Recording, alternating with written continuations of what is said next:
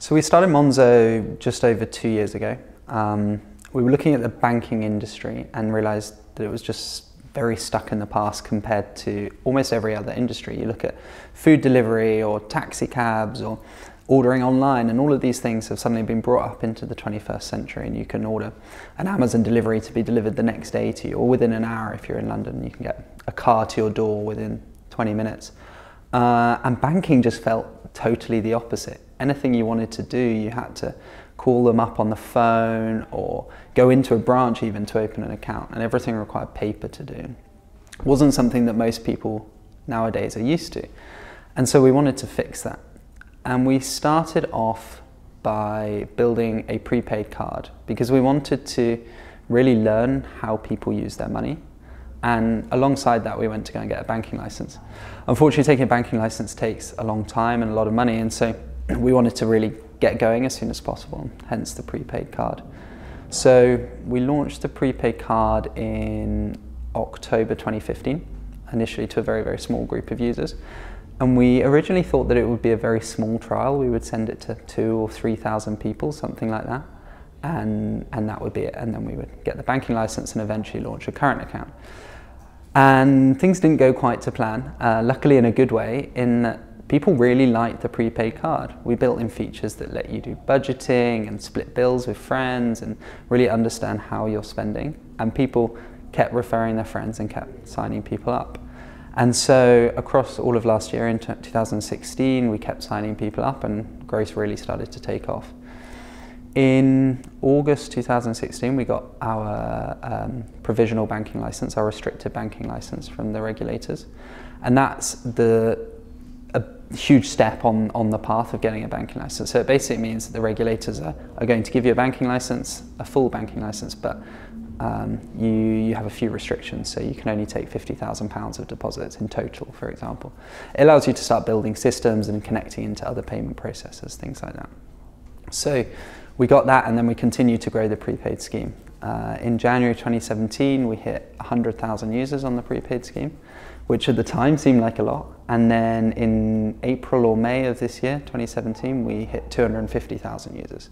So over the last 6 months, it's just really ballooned and continues to grow. We're growing at about 5% every week at the moment. In April of this year, 2017, we got the best news, the one we've been waiting for a long time. We got the full banking license from the FCA and the PRA. And so that means we're now in a position to start opening current accounts for people.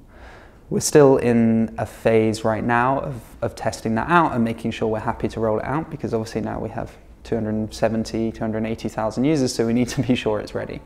So we're testing that internally at the moment in the company, and over the next few weeks we'll hopefully start rolling that out to small numbers of people.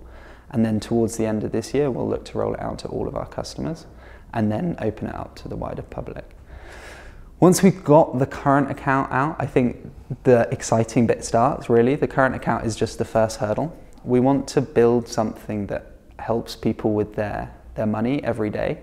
In a way that banking doesn't right now. At the moment, it's a place to store your money, and then you have to deal with everything else after that. We want to make it the equivalent of kind of your independent financial advisor, but one that's in your pocket and that's available to everyone, not just people with money.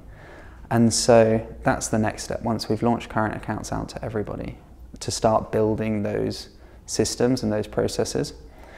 And so that's things like, if you get paid extra, we can help you decide what to do with that money. Or if you're running low on funds one month because you've had to buy presents for people or you've been laid off, then we can also try and help you save money and tell you how to do that.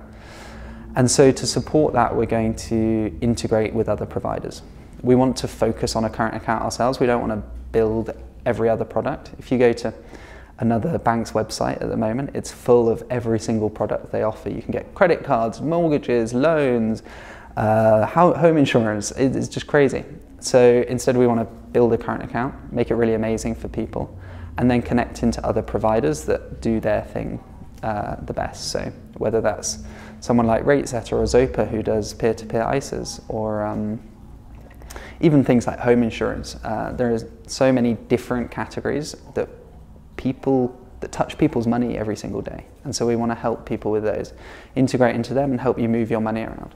Then we can do things like if you have a little bit of money left over at the end of the month, we can say, hey, why don't you put that into an ISA? And then we can actually do the move for you, and we can put that money into your ISA for you every month.